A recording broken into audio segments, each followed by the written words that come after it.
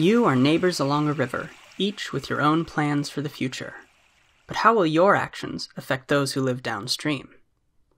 We All Take from the River is a 1 to 5 player board game of environmental policy. You play as one of up to 5 camps along the river with a unique set of goals that must both be satisfied by the end of the game for you to achieve victory. Your neighbors have their own objectives. Sometimes your plans will align and you will accomplish great things together. Other times you will be driven to disputes and conflict. Build and move your structures along the river as you work towards your goals. Play follows the flow of the water, so building at the top of the river will give you the advantage of acting first.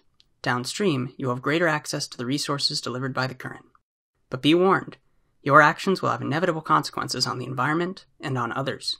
Take too many fish, and there may be none left to spawn. Cut down too many trees, and they will not be there to protect you when the waters rise. Pollute, and the river will become clogged with trash. You can all win as individuals, but if you cannot cooperate, if you destroy the ecosystem of the river you share, you will surely all lose together. Can you balance ambitious industry with its human and ecological consequences?